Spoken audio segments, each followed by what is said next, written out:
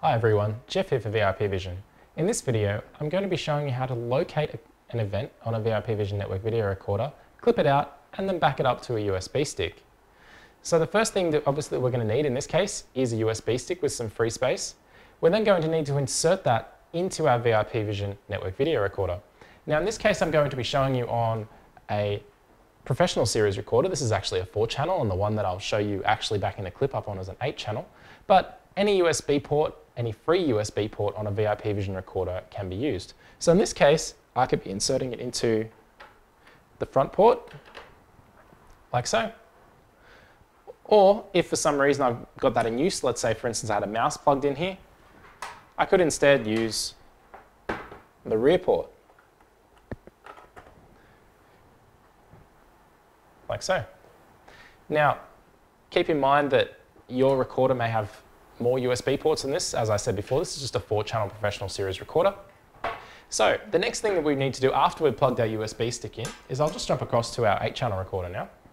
So when you plug the recorder in, the first thing that you'll notice, or the USB stick into the recorder I should say, the first thing you'll notice is it'll pop up with a menu, something like this, saying find USB device, and it'll just tell you that you've just plugged something in. It'll say that you've got X amount of free space on it, and it'll ask you what you want to do.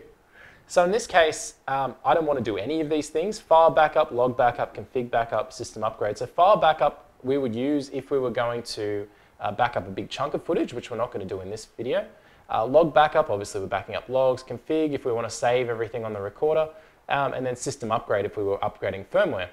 So in this case, I'm just going to right click. So right click once, and it's going to bring me back to my camera. Now, the clip that I'm looking for is when this little Seagate Skyhawk up here somehow ended up on top of the Rhino. So I'm fairly sure that that's happened sometime today since I saw it before. So what I'm going to do is search on this camera. So the first thing I need to do is right click and then select search. Now I'll be asked to log in. I can use my pattern password, which I've got here. Alternatively, if you don't have a pattern password set up, we can log in with a standard user as well, which I'll show you here. Keep in mind that the user you're logging in with must have playback rights to be able to do this. By default, the admin user does, but obviously you can change that. So I'm going to go OK. Now I'm presented with the playback window. Now, from this playback window, what you'll see at the top here is we've got from read write hard drive, which we want to leave this alone. Leave rec alone for recording, leave that alone. So the next thing we're going to want to do is select our date. Now I'm fairly certain it's today, so I'm going to click today's date. Obviously I could choose another day if I wanted to, the 7th. You can see all of these highlighted fields here actually mean we have footage recorded on those days, so I could pick any one of those. So I'm going to pick today, and it was on that camera that I was looking at before, which just happens to be camera 4. So you'll see it'll take a little while to load, and then we'll have our green bar down the bottom here. Now, one other thing, you'll see this little M up here. This means mainstream. Most of the time you're going to want to leave that set to M for mainstream. So you can see here that we've got recordings from 8 AM, which is pretty much when this recorder was turned on, until 5 PM, which is the time that I'm currently recording now. Now, your recorder will very likely actually have footage from midnight, which is a 0 down here, and till midnight. So this is midnight on, well, just the start of today. So this is midnight on the Tuesday the 8th. And this is midnight, the following midnight, which will be on Wednesday the 9th, this 24 down here. So keep in mind that yours could look a little different to this. You may also have motion enabled on yours, so you may have little yellow blocks and things like that. I'm going to show you a very basic setup. So in this case, we don't have much set up. It's just a standard camera pointed at an object. As I said, there's a lot of other things that you could do. We could do smart search, which you could have motion set up. This is none of that. This is just a really basic setup. So the first thing I want to actually do is just click somewhere in this time bar. So if I just click here, you can see that there's actually a few other obstructions in the way in this footage, but this is me flicking through footage. So this is 9 AM, 10 AM, 11 AM, 12 AM. You can see in this case there's nothing on top of him here. So 1 PM, 2 PM, oh, it's moved a bit there, 3 PM, and 4 PM. Okay, so we've moved here. He's still not on top though, so I'm going to zoom in a little bit here. So if you look and see these little icons down the bottom here, we can use these to zoom in. So 24-hour view is the view that we're in right now. We have our 2-hour view, our 1-hour view, and our 30-minute view. So this is going to center around where we've currently got the cursor set. So I'm going to click 2. So you'll see that now I've got it 2 hours from 16 until 18. So I'm going to click around in this view. I could zoom in a little bit more, but in this case, I don't think I really need to. So for now, I'm just going to leave it there. Now I'm going to click through here again. And I haven't found it yet. He's still there. And there you go. He's there. He's moved. So if I jump back again, he's there. And then he's been moved. So I'm going to zoom in here again a little bit further. So I'm going to go to a 1-hour view now. That just gives me a little more granularity. And I can click around a little bit further.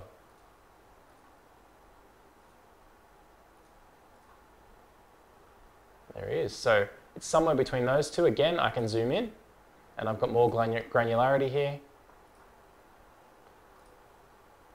And there's the event. It's been moved. Okay, so what we want to do is we may want to flip this out and hand it to the police, for instance, if it were an event. So we can do that. We're going to clip that out. So we're going to mark where we want to start the footage, so the start of the event, and then we're going to mark the end of the footage, so the end of the event, and then we're going to attempt to save this to USB stick. So the start of the event, I think, will be somewhere around about here. Okay, so right there is where we want him. So I'm going to pause it there.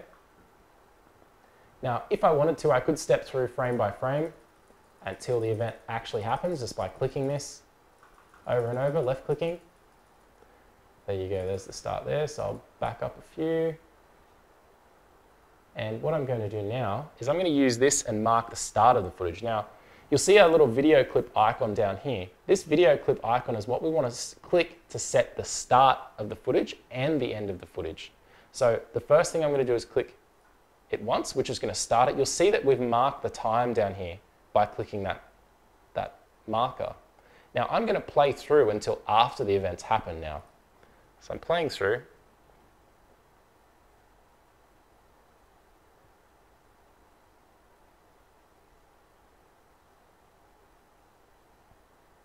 Okay, so that's after the event. Now we've seen the whole event. That's all we really want to clip. So let's say I want to clip until now. Okay. So you'll see that my startup here was 16:48:23, and my cursor is now set to 16:48:41. So if I click the video clip again, you'll see that I now have 16:48:23 through to 16:48:41.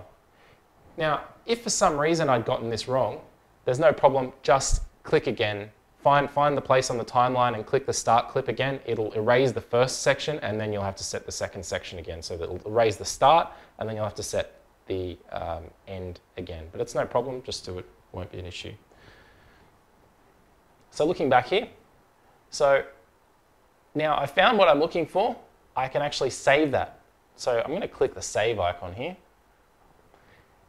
Now, because I have my USB stick already plugged in, it says device ready, everything is good. If I did not have my USB stick plugged in at this point, it would say that I did not have anywhere to back up, and it would actually wait until I plugged one in.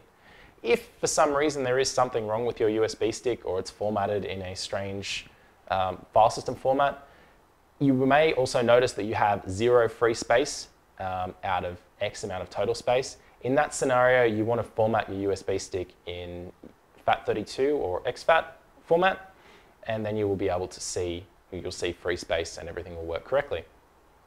So now that I've got that clip here, see I've got this little clip in here, so I've got channel 4, type regular recording, I've got a start time 08:08:17, an end time 08:08:17 or 16, should say 08:08:17, 16:48:41, and the size of the clip is 22,584 kilobytes, or roughly 22 megabytes.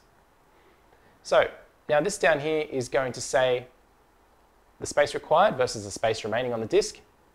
I can click back up And what it's going to do is save that to a USB stick. Now I do have a little combined video box over here. What this will do is stitch the video together into one DAV file, one individual file, rather than spitting it out in multiple clips, which can be useful if you've got motion detection enabled. So I'm going to leave that off now since I've only got the one clip, but if we had gone through and selected multiple clips, that would be what we would do. So now that I've done that, I'm going to click the backup button. It's going to ask me where I want to save on this USB stick. Now I could create a new folder and say footage.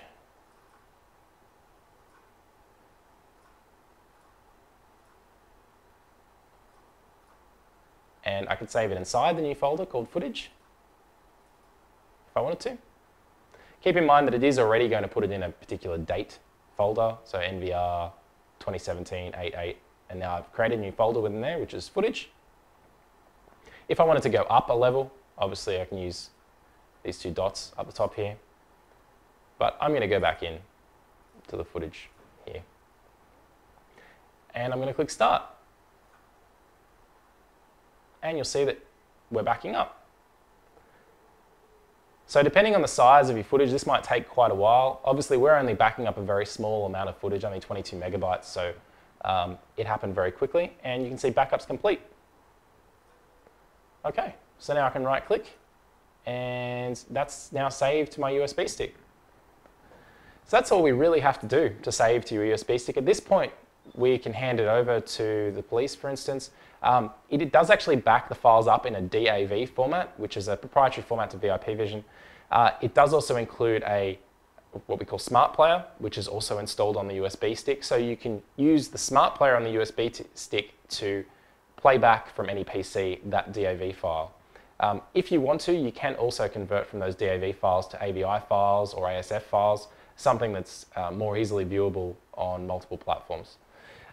One final thing that you may be interested in doing is you can actually play back these USB sticks from the recorder if you want to verify that you've got the right footage. So I'm going to switch back again now. Now, what I'm going to do is just right click once, and now this has brought me back to our playback. So instead of selecting from read-write hard disk, I'm now going to select from I/O device. Now SDC is the name of my card, and I'm going to select browse. My USB stick, I should say. I'm going to select browse, and I'm going to find the file that I just backed up. So you can see we've got Smart Player in here. That's the player that I said you would use on a PC. However, this is the footage here, this DAV file. So I'm going to select that and go OK. And now you can see if I hit play, we're playing back the event that we saved to the USB stick. So that's a good way to verify that we've got everything that we're looking for and that it's backed up properly before you hand it over to law enforcement or whoever you need to hand it over to. So I'm just going to jump back to live now, just to right click, and now we're back to live. So there you have it. In this video, we've backed up a clip to a USB stick, such as this one here, and I've shown you how to play that back from the recorder as well. If you've got any other questions or any other comments that you'd like to say regarding this video, please leave them below. Please subscribe to the channel if you're interested in these videos or you have any other questions that you'd like us to cover and follow in future videos. But yeah, this has been Jeff, and I hope this has been helpful. Thank you.